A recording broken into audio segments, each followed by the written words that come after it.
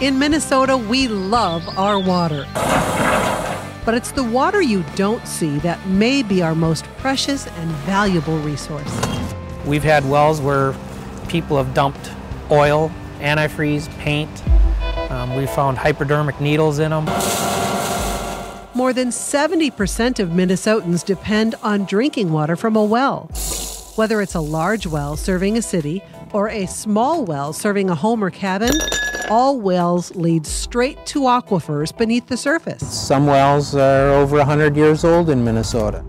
Patrick Sarafolean is a hydrologist with the Minnesota Department of Health, specializing in well construction and sealing. Well sealing must be done by a licensed well contractor licensed by the state of Minnesota. So well owners' first point of contact should be to a Minnesota licensed well contractor to have a professional come and assess the well, determine what's necessary to properly seal it, and then to proceed and have the well sealed.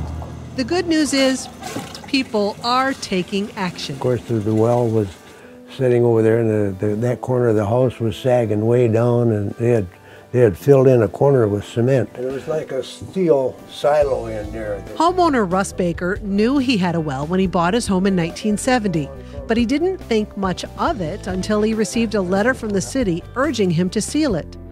State law requires the sealing of unused wells, and knowing the threat it posed to the aquifer below and the availability of grant dollars, it was an easy decision. Came over right away. They're very nice. They went down the basement to get access to it. Didn't have to drill a hole in the cement. They went down to the basement and they dropped a line down the well to see how deep it was. Above the water. A licensed contractor will pull the pump, measure the well, seal it with approved grout from the bottom up, and provide a certified well sealing record in accordance with state law. Keep in mind, property owners are liable for unused and unsealed wells. They can be a conduit for pollutants to reach the aquifer, and some larger wells can be a safety hazard to children and animals. It is estimated there are still more than 250,000 unsealed wells in Minnesota. If a well has been cut off and buried and debris has been dumped in it, it's going to cost a lot more to have it cleaned out and sealed than it would to have a well sealed that's intact, that still has its cap on it. Determining whether you have a well is pretty simple. If your house was built before city water was offered, then there's likely a well. And we come around the corner and we see the infamous basement offset room.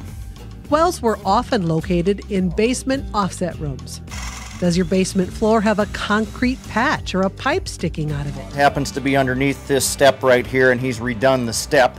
Does an exterior step have a glass block or concrete patch? Have you noticed a pipe sticking out of the ground in your yard? These are all signs of a well. A licensed well contractor or health department specialist can also help locate an abandoned well. Once you've located the well, take steps to get it sealed. It's state law. We're going to mix up some cement, and then we're going to pump the whole thing full. So we fill the well from the bottom up. That way we're assured that the whole entire well is sealed. Now is the time to act. Make a decision that will protect our water for years to come, for the people who love Minnesota's lakes, rivers, and streams just as we do today. If you have an unsealed or abandoned well on your property, have a licensed well contractor seal it before it causes contamination. Check with your county, watershed district, or city to see if grant money is available to help pay a portion. Call the Minnesota Department of Health for a list of licensed well contractors or do an internet search on keywords well sealing Minnesota.